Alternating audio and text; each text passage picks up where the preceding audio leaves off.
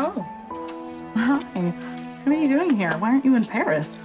I would have let myself in. I have my key, but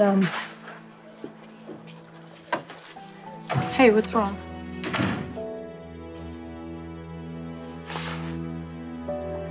Spencer's dead. And before I could even move, Esme and Spencer were already in the water. They had helicopters and divers, but nobody could find them. But they're still searching. They can't be rescued. It's been too long. It's impossible. But we can bring them home? No. The police, they don't expect to find their bodies. They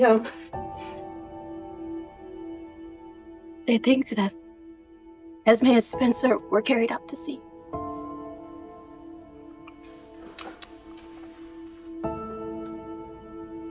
I'm sorry. So sorry. I heard the sirens from police boats, and I turned away from Spencer just for a second. And he was saying something, but then he gasped. And when I turned around, he had the strangest look on his face. He looked surprised and he had fear in his eyes. And then I saw Esme with the needle, and then she tried to come for me. And then somehow Spencer found enough strength to grab her.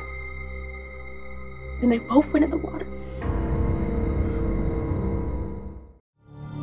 When we were in Greenland and Spencer went missing, everyone lost hope. Not me. I didn't believe he was gone.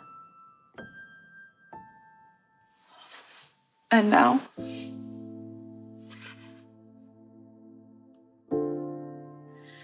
I want to believe so badly, Joss. But something tells me that this time there won't be a happy ending.